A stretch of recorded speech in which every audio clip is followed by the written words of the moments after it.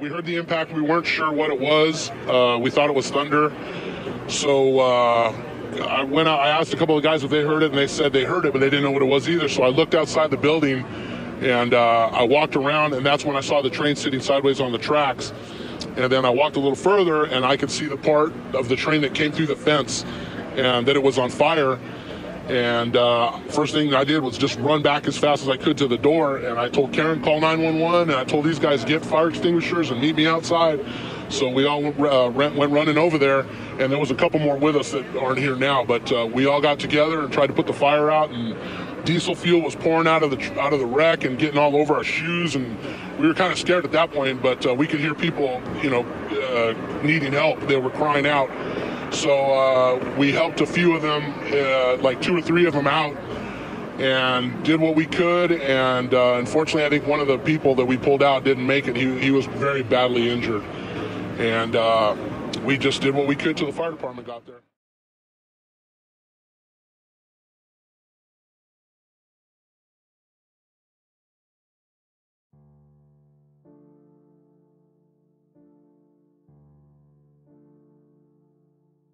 On January 26, 2005, at 6:03 a.m., southbound Metrolink commuter train number 100, which carries between 200 and 500 people, collided headfirst with a sports utility vehicle that was abandoned on the train tracks immediately south of Chevy Chase Drive, grade crossing, near a Costco store in the north of downtown Los Angeles. The train crashed into the trains on both sides of the tracks. One was a stationary Union Pacific freight train, which was parked on an auxiliary track known as the Slide, and the other was a northbound Metro number 901 train, which was carrying between 30 and 50 passengers traveling in opposite directions. The collision was a chain reaction which resulted in the deaths of 100 people, and at least 200 people were injured.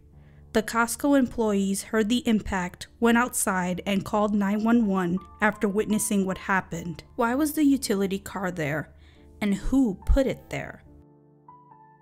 A man by the name of Juan Manuel Alvarez, who was born on February 26, 1979, was a laborer from Compton, California, and he was feeling suicidal on the morning of January 26. He decided to take his Jeep Cherokee sports car and drove it on the train tracks in order for his car to be hit with him inside. He further doused the entire car with gasoline, possibly for the car to explode and for him to die instantly.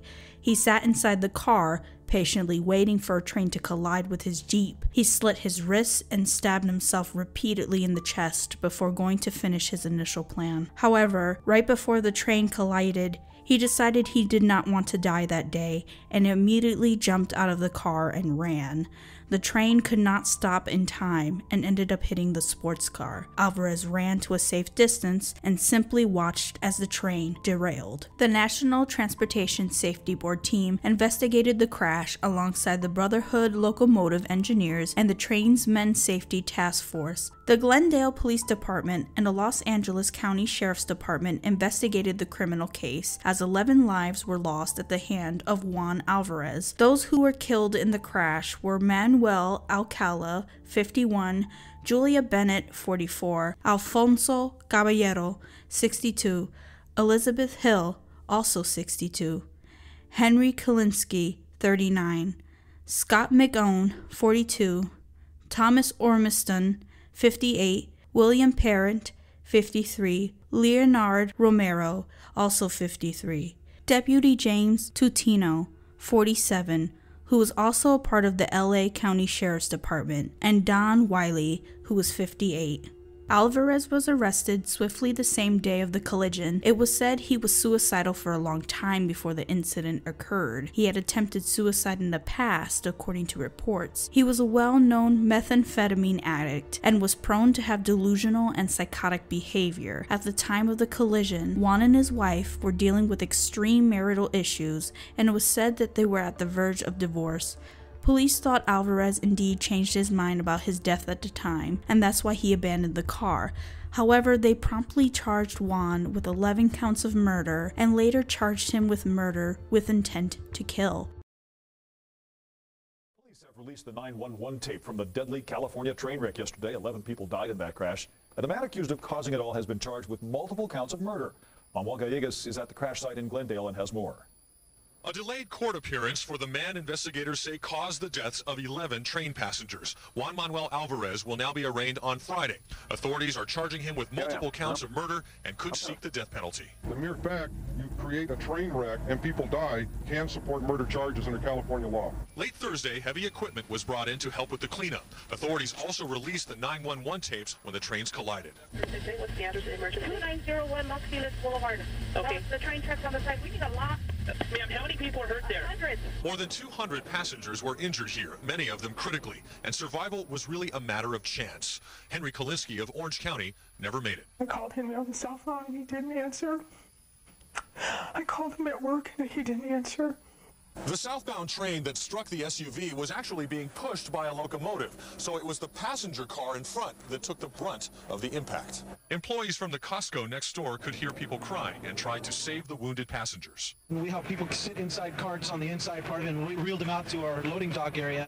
Alvarez's wife had a restraining order against him, and court documents stated that he was dangerous and on drugs. Investigators say he had tried to kill himself before the train wreck, and now that desperate act has brought misery to an entire community. The police went from believing this was a suicide to it being deliberate murder. During his trial, the prosecution sought out the death penalty due to a seldom used law making train wrecking and causing a person's death as a capital punishment. That law was passed in 1873, created to prosecute Old West train robbers who were known to blow up the tracks and rob trains. Unfortunately, this did not stick, and Juan was acquitted of the train wrecking charge.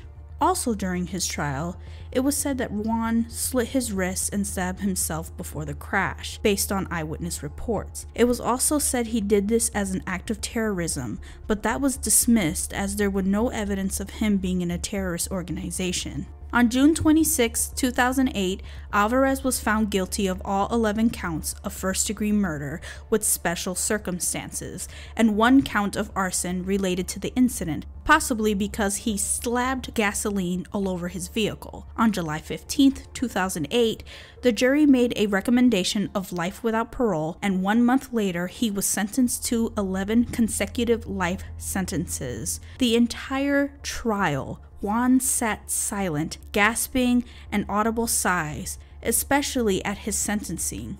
He was heavily criticized as he showed absolutely no remorse for any of the crash victims or their families. His defense attorneys argued that Juan never meant to kill anyone but himself that day, described his act as an aborted suicide attempt. Judge William Pounders was not convinced that Juan intended to die. He stated, "I don't believe for a minute you intended to kill yourself or harm yourself in any way. I think you were setting up a scenario so you could go back to your family." Half a dozen family members of all victims came and addressed Juan. Sister of crash victim William Parent, Elaine Parent Sieber, looked at Juan and requested for him to look back at her. She addressed him with eyes locked, stating, "Thank you for looking at me, because I want you to know the pain you have caused me. You did a very bad and stupid thing. If you had tried to cause pain and anguish, you have definitely succeeded." She also asked if he wanted to die. Why didn't he lie on the tracks? She also stated it was because of Juan's selfishness. Their terrible nightmare will never end. Henry Romero, the nephew of victim Leonardo Romero, stated, "I wish you the most miserable life possible." Todd McNone was also Scott's brother, told a story of his niece sobbing, not being able to have another chance to dance with her father. Alvarez later apologized to all the victims' families, but made no public statements during the trial. Don Wiley's wife, Leanne, forgave Alvarez but was devastated by Don's death. She told the court that she humbly believed that Juan was not trying to harm anyone but himself, and she placed the blame on the severity of the crash and the Metrolink company using the controversial method, a push and pull system, to operate the trains. A push and pull system is a configuration for locomotive hauled trains and allows them to be driven from either end, whether they have a locomotive in front or not. The locomotive is connected to one end of a train, such as a multiple unit train control, to a vehicle equipped with a control cab on the other end of the train. The second vehicle may be another locomotive or a controlled car that is unpowered. Trains are very heavy vehicles that need ample time to stop, especially if it's carrying passengers or cargo. There's no known reason why there's a controversy about the system besides this train crash. I haven't found specific information to support Leon's claims of the system being the problem. I believe Juan placing his car on the tracks was the root cause to the accident, not that the train could not stop in time. Multiple of the victims' family members did not agree with Leon and decided that Juan Alvarez could not be forgiven. In remembrance of the crash, all Metrolink train engineers were asked to sound their train horns at 12:01 a.m. on February 2, 2005, and the Control Point Metro was renamed to the Control Point Ormiston in memory of Thomas Ormiston, who was the conductor that was killed instantly in the accident. Juan had numerous choices to make that day. If he was going to end himself, why do it in a way with other people's lives are at risk? Why place your own car in front of tracks that passenger trains are always commuting? Why didn't Juan talk to his wife about what he was going through? And why did he never seek help for his mental health? It seems he had mental illness mixing it with methamphetamines, which causes the brain not to process properly. Had Juan taken his mental health seriously, this incident would have never happened. I believe Juan murdered 11 people. He never thought about anyone at the time of the crash and stood and watched from a safe distance while killing others. These victims did not deserve to die at all, and their families do not deserve to emotionally suffer over one's other sadness. I wish Juan would have sought help for his issues instead of causing the deaths of 11 people without trying to get help for them. Remember, Costco employees called for help, not Juan. May all of the victims of the January 2005 Glendale Metrolink Train Crash continue to rest in peace, and justice has been served, as Alvarez will spend the rest of his life in prison and has no chance of ever being released. Rest in peace to all the victims.